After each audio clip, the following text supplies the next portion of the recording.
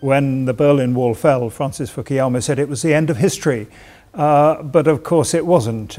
We face new, different threats in the 21st century from Russia, which has adopted a much more aggressive stance, from Islamist extremists. And we also face not a threat, but a challenge from citizens of our own countries who have become war weary. They're asking more questions about defence and security policy.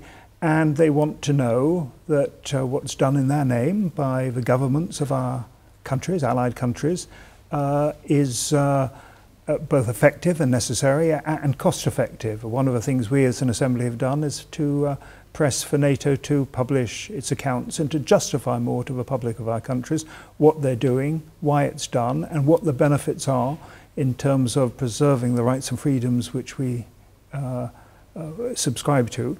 What is being done and how effectively it's being done.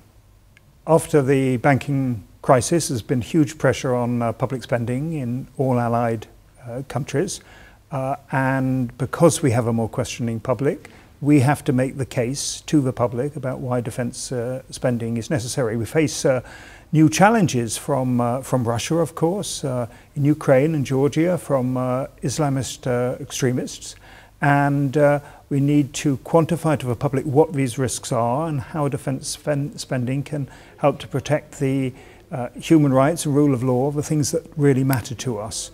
That's a challenge, and it's a challenge which our Parliamentary Assembly and our national parliaments have got a big role to play, acting as a communication belt between citizens of our countries and the governments of our countries.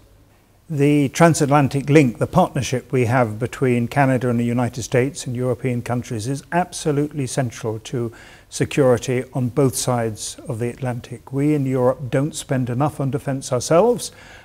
We need the Americans to do some of the heavy lifting on our behalf. Maybe it shouldn't be like that, but it is like that. And the Americans may not think we're the perfect allies when it comes to defence spending. They keep telling us we have responsibility to do more than we're currently doing.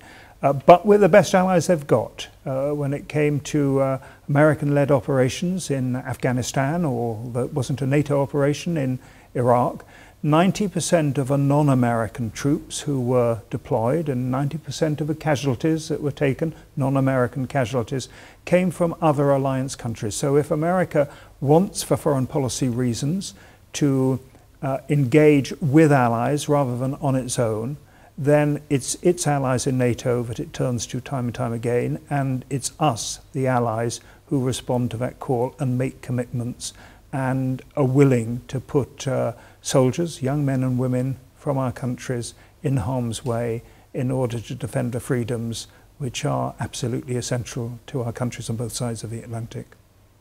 This alliance, which has served us well through the Cold War, is still needed because America doesn't want to act unilaterally. It needs partners for its foreign and security policy.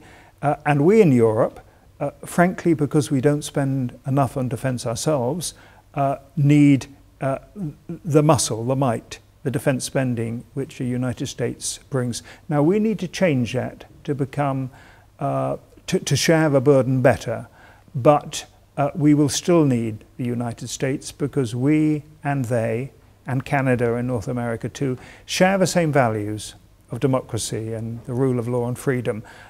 And those values you need to protect with diplomacy and with economic policy, but you also, as a last resort, need to have military might to back up those freedoms which we enjoy and which we value so much.